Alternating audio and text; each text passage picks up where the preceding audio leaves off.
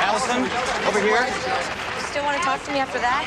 What happened out there? Corey's drop shot looked too much for you. Hey, that was just practice. I'm sandbagging her for next week. You actually think you have a chance to beat Corey? Why don't you ask her? What are you going to do this week to prepare? First thing, I'm going to take a shower. How'd you like practice, Corey? I wasn't too happy with my game. Allison beat me on too many serves. Are you ready for the Slims next week? If you guys let me rest up.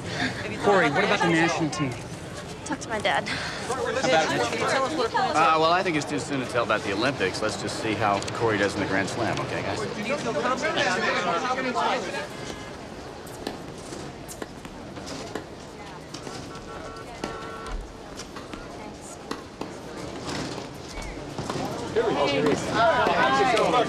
Sign that contract. It looks sad that there was... Are you all ready for this? It's so wonderful.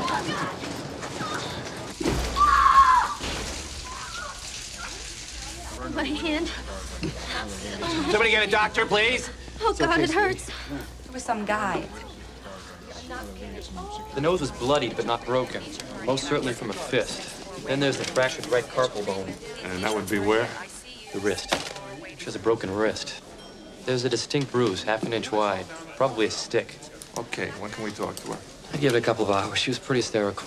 I gave her something to help her sleep. I'm gonna bring some home for me tonight, too. Excuse me? My daughter. Oh, yeah, she bothers me. Get me tickets for the Garden. Get tickets for the Garden. Have to see Corey. I got 2 seats courtside. Now this.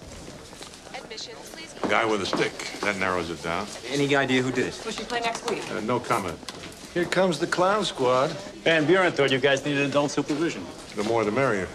What are we telling the press hogs? Nada. Nothing. What are you guys afraid of the limelight? Oh, knock your brains out, O'Hearn. After you get done giving out autographs, we'll be at the crime scene. Yeah. Bring your own donuts.